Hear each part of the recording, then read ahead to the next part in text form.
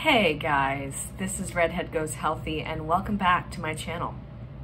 So as you can tell, I am in a hotel right now. I'm actually just traveling. I'm on my way back from a road trip to the middle of the country.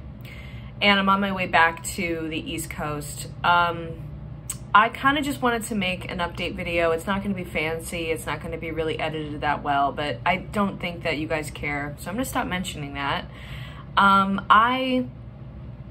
I have been struggling. I've been struggling with the idea of putting myself out there. I've been struggling because I have been stressed out with work and I have gained some more pandemic weight. Now, I know that a lot of us have struggled this last year, and I know that this community is not really about judging and it's not really about judgment, but I still feel bad. I still feel like that sense of guilt that I was on this trajectory, I was doing so well, and then all of a sudden, out of nowhere, I gained 15 pounds.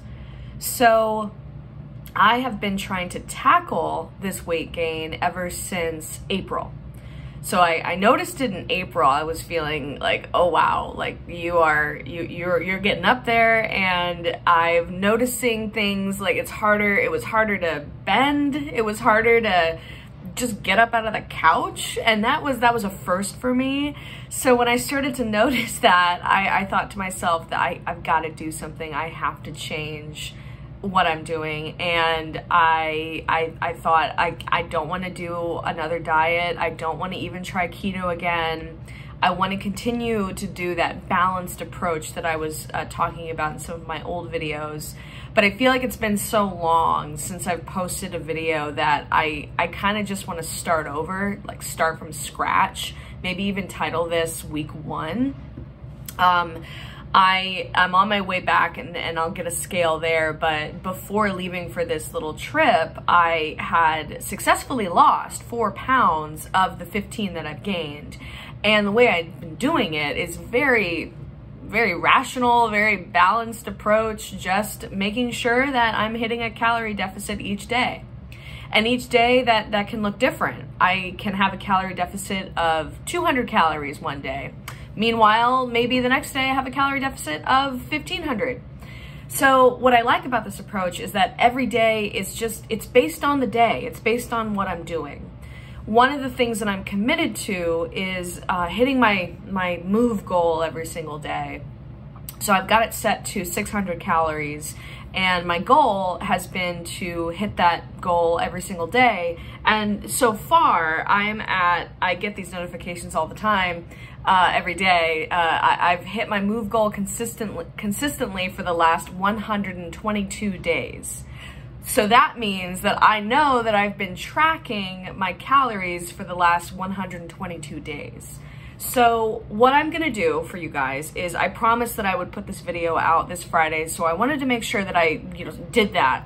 So this is that video. It's like I said, it's not glamorous. It's not gonna be like, wow, look at all these edits and stuff like that.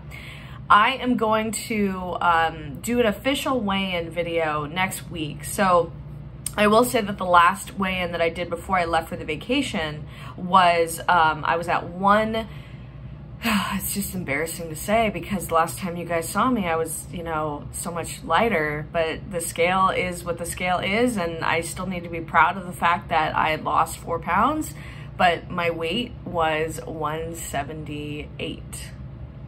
Yeah, it really kills me because so I started off as, I think it was like 183, 184, like going between those things.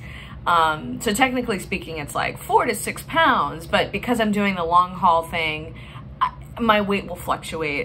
That's just the way my body is. That's just the way it is. So I'm not super concerned about that, but it's tough. And for those of you who have been on a weight loss journey yourselves, it's so hard to lose weight or try to lose weight after gaining weight from when you lost weight before. So it's like you're always just getting back up on that horse, and it's always just like, what am I doing? Why am I doing this again? This is just this vicious cycle, and I hate it.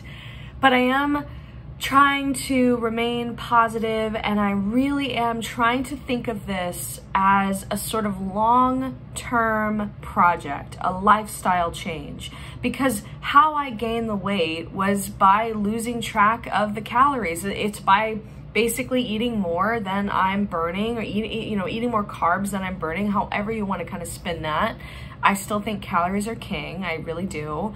And it just creeps up on you. It crept up on me. And so the only way to deal with it is to slowly and gradually lose the weight.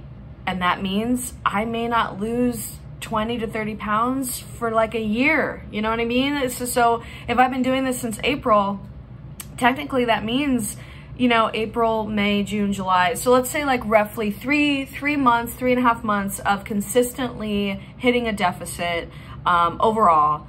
And my total weight loss is 46 pounds. You know, that's not a lot. People are losing 46 pounds every week. And I have to keep reminding myself that I'm not gonna see the changes until I get to a point where I've lost 20 to 30 pounds, but that's not gonna happen for like a year.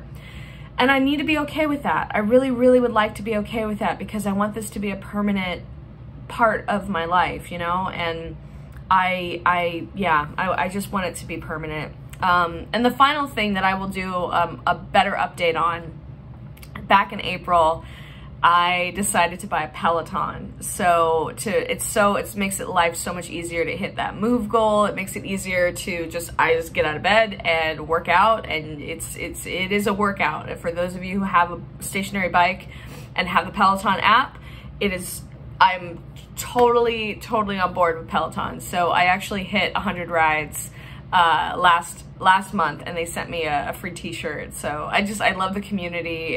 There's so many different options. There's so many different rides. It's really awesome. So I will, if you're interested, I will give a little Peloton, like more official update on what that is, especially if you're considering purchasing something like that. There's lots of ways to pay for it, I should say. Like, yes, I'll be paying for it for the rest of my life, but it's very, very much worth it. So I think that's it.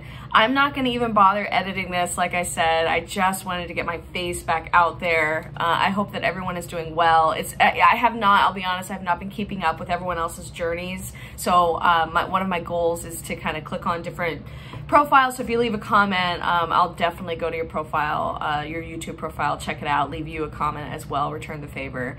All right, well, I hope you all have a wonderful rest of your week, and I will see you next week as well. Right, bye.